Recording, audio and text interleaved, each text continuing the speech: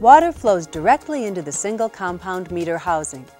If the water is flowing through the meter in a high flow condition, the pressure differential causes the spring-loaded valve assembly to open.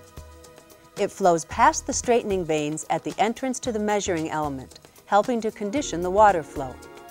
As the water flows into the element, it comes in contact with the rotor, which lifts into its floating position and begins to spin.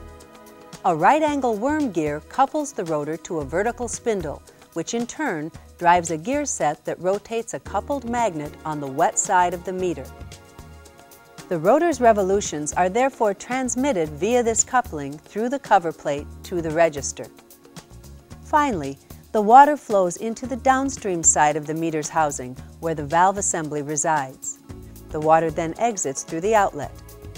It's important to note that in a high flow condition, a portion of the water still flows through the disc chamber before exiting the meter.